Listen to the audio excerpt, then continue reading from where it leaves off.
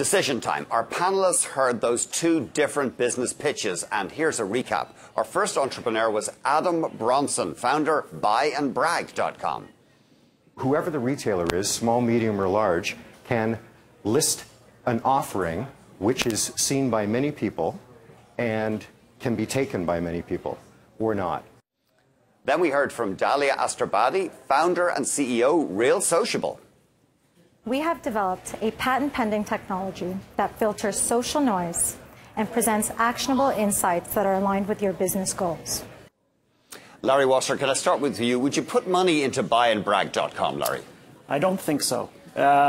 Great kind of marketing guy, good name, but I didn't really get anything in the pitch that sold me enough to say, this is something I'd really want to put my money into.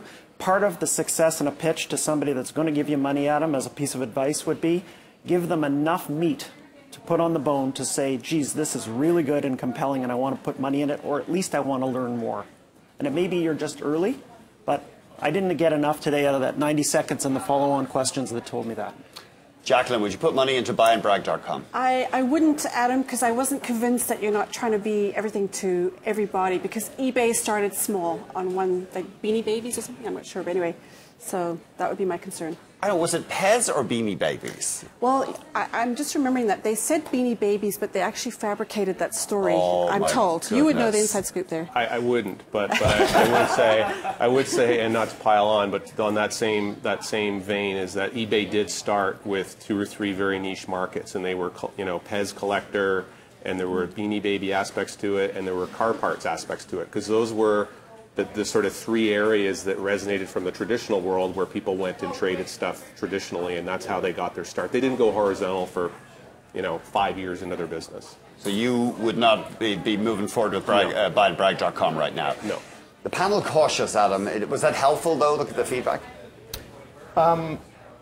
It was. I think that if I was sitting on the panel, I would say no to Buy and Brag as well, because I'm restricted by this being live television. And we have a lot of IP that I just can't announce because this is certainly a very hot space. All I can say is that I appreciate the comments and that I would love to dig in and show you the meat, because you're absolutely right, Larry. Absolutely right.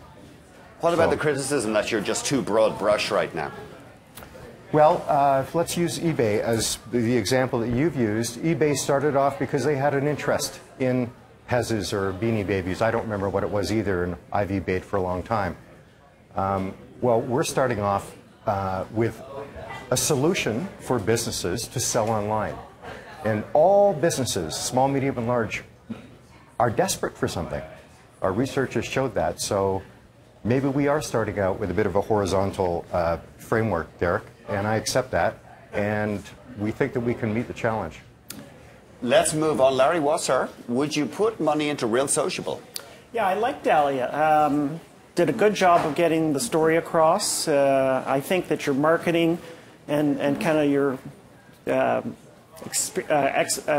excitement is really coming through, and I think that's what people who are going to invest money want to see. Thank you. And I like the fact you have customers. Customers is a major milestone for me, because once you can get that very first customer, I think the second, the third, the fourth, they follow quickly. And once you have a reference like that, it's a lot easier not only to get more customers, but to get money.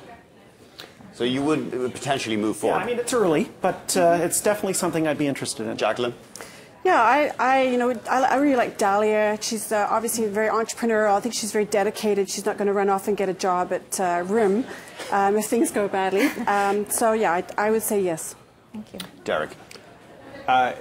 It's too early for my firm, but certainly as an investor with a network, Dalia's very credible, and I would definitely go out of my way to make introductions for sure. Oh, you're getting a green light there.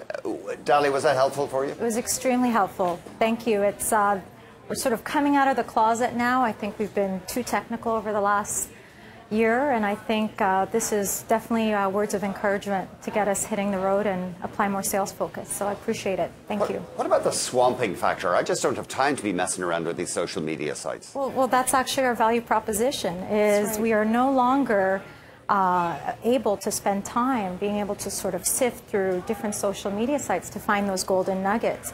we take care of that for you, and not only do that for you, but find the insights that can help you sort of hit that person on first call. So we're really looking forward to the multiple verticals we can hit, but to Derek's point, which is very well taken, our niche focus around winning one vertical to start is really what we're focused on.